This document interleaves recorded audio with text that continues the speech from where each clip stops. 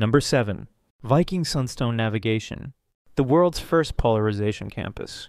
Imagine trying to navigate across the Atlantic Ocean with nothing but a piece of crystal that looks like it came from your grandmother's jewelry box. The Vikings did exactly that. For centuries, historians thought Viking sunstones were just folklore, like Thor's hammer. Then researchers started testing actual crystals found in Viking shipwrecks, and what they discovered would make any modern sailor jealous. The Vikings discovered that by rotating their sunstone and watching how the light changed, they could find the sun even when it was completely hidden behind thick clouds or fog. Light from the sun becomes polarized as it bounces through Earth's atmosphere, creating an invisible pattern across the entire sky. It's like having a giant arrow pointing toward the sun that only these crystals can see. When you hold a sunstone up to the sky, even on the cloudiest day, it can pinpoint the sun's exact location through a property called birefringence.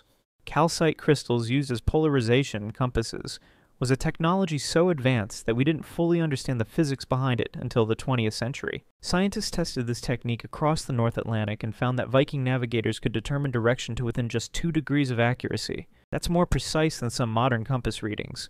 They were essentially using quantum physics to navigate 1,000 years before anyone knew what quantum physics was. Number 6. The pyramid logistics. Building pyramids wasn't just about stacking massive stones. It was the ancient world's equivalent of Amazon's logistics network, complete with waterways, specialized transportation, and supply chain management that would make modern engineers weep with envy.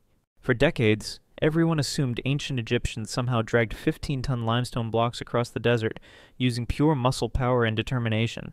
That would be like moving a school bus using nothing but rope. But scientists finally cracked the code, and the answer was surprisingly simple. They cheated using physics. The secret was wet sand. Dutch researchers discovered that dampening sand reduces friction by up to 50%. The Egyptians weren't dragging blocks across dry desert. They were creating slip-and-slide highways using water and wooden sleds. Ancient Egyptian paintings actually show workers pouring water in front of massive sleds, but historians thought it was just ceremonial. Turns out they were documenting advanced materials science. And here's the game changer that rewrote everything we knew about pyramid construction. Satellites recently revealed a hidden branch of the Nile River that ran right past the pyramid sites at Giza. This wasn't just a stream. We're talking about a major waterway that could handle massive cargo ships loaded with limestone blocks from quarries 500 miles away. Archaeologists found boat pits, loading ramps, and harbor installations that could handle vessels over 100 feet long. These weren't just boats. They were ancient cargo ships designed specifically for pyramid construction. Number 5. The Roman self-healing concrete. The Roman concrete structures have been standing for over 2,000 years while modern highways start cracking after 20. For centuries, engineers assumed Roman concrete was just inferior to modern versions. After all, we have sophisticated chemical additives, precise mixing ratios, and quality control that would make ancient builders look childish. But Roman structures like the Pantheon and aqueducts are still standing strong, while modern concrete bridges need constant repairs. It's like finding out that ancient Romans had better smartphones than we do. Scientists finally figured out why Roman concrete is basically the Wolverine of building materials. The breakthrough came when researchers started examining the concrete at the microscopic level using advanced imaging technology. What they found was revolutionary. The Romans weren't just mixing concrete, they were creating self-repairing smart materials without even knowing it. The secret ingredient was volcanic ash from Mount Vesuvius and other Italian volcanoes. But not just any volcanic ash, specific types containing reactive silica compounds that create ongoing chemical reactions for centuries. When Romans mixed this volcanic ash with lime and seawater, they weren't just making concrete. They were creating a living building material that gets stronger over time. Here's where it gets incredible. Roman concrete contains lime clasts, small chunks of quicklime that create microscopic reservoirs throughout the structure. When water seeps into cracks, these lime clasts activate and produce new concrete to seal the damage automatically. Scientists tested 2,000-year-old concrete samples and found they were still actively forming new minerals. The chemical reactions that started when the concrete was first mixed are still happening today. Number 4. The Antikythera Mechanism, the ancient computer that predicted eclipses. In 1901, sponge divers off the Greek island of Antikythera found what looked like a corroded lump of bronze in an ancient shipwreck. For decades, it sat in museums, while archaeologists assumed it was just another broken pot or a decorative object. Then they X-rayed it and discovered the ancient Greeks had built a computer 2,000 years before anyone knew what a computer was.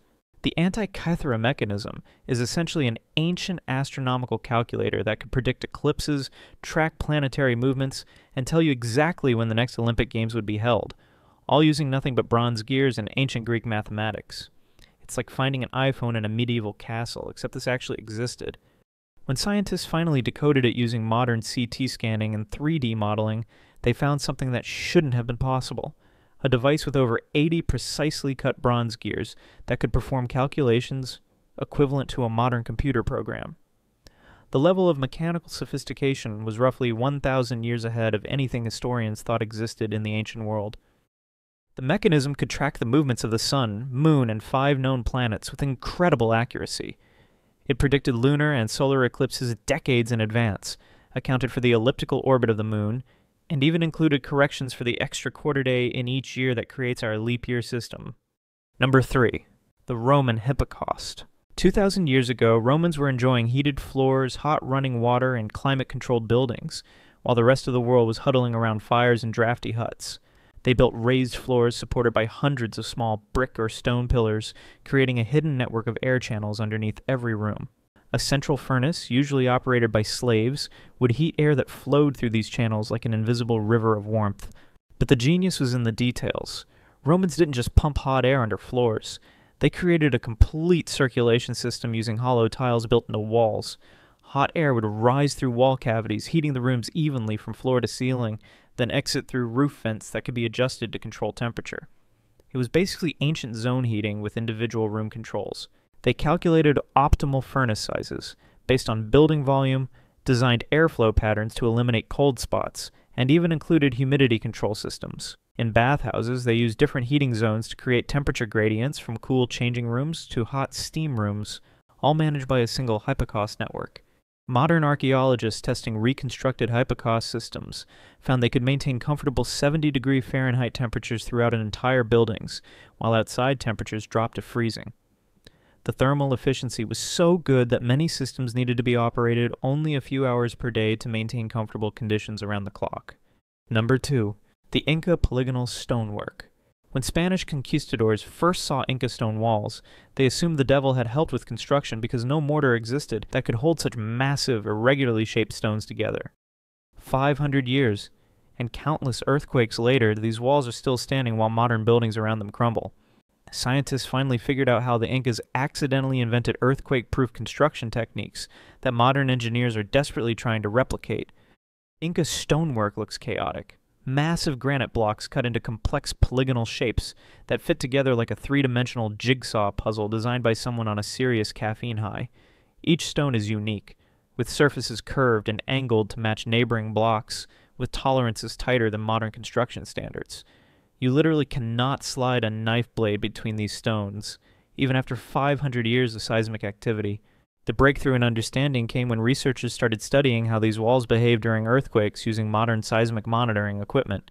During seismic events, the irregularly shaped stones actually slide against each other in controlled micro-movements, absorbing and dissipating earthquake energy instead of fighting it. It's like the difference between a rigid tree that breaks in a storm versus a flexible tree that bends and survives. Number 1. The Byzantine Flamethrower. For 4 centuries, the Byzantine Empire controlled the Mediterranean Sea, using a secret weapon so effective that enemies would abandon battles just at the sight of Byzantine ships approaching. Greek fire was the ancient world's equivalent of nuclear weapons, a strategic game-changer that couldn't be replicated by enemies and remained classified longer than most modern military secrets. It was a complete weapons system that could burn on water, couldn't be extinguished with normal methods, and terrified medieval sailors like nothing else in naval warfare. The secret of Greek fire was so closely guarded that only the Byzantine emperor and a select few chemists knew the complete formula. The recipe was passed down through generations, like a state secret, with knowledge compartmentalized so that no single person outside the imperial family could recreate the entire system. But recent chemical analysis of Byzantine fire weapons revealed clues about this ancient napalm's composition. The base was likely a mixture of petroleum products, crude oil, pine resin, and sulfur, combined with quicklime that created violent chemical reactions when mixed with seawater. But the genius was in the delivery system, not just the fuel mixture. The ships carried specialized siphon tubes made of bronze that could project the fire in controlled streams up to 50 meters. These weren't simple flamethrowers. They were precision weapons with adjustable nozzles that could create different flame patterns, concentrated jets for targeting enemy ships, or wide sprays for area denial. The siphon system used pressurized air to propel the mixture, creating what was essentially an ancient flamethrower with medieval engineering.